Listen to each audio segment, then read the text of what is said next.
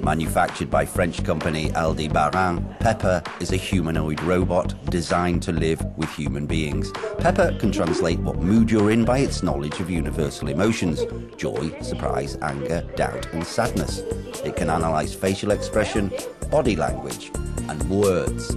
Pepper will then adapt to your needs. The robots are able to understand if there's a positive or negative emotion in front of them. We already have this basic function.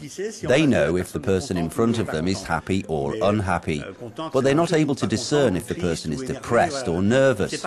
They just know if the person has a positive or negative feeling, which is already not bad, and it opens up a lot of possibilities.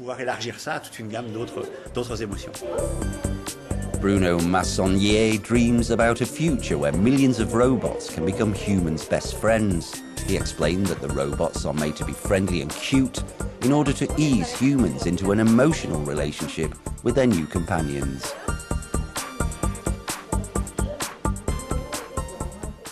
A real connection is made, but with objects. Can we have feelings for objects? Can we love objects? That's the question behind this. A robot's an object, a specific sort of object. It's an artificial creature, but it's still an object. So, can we love objects?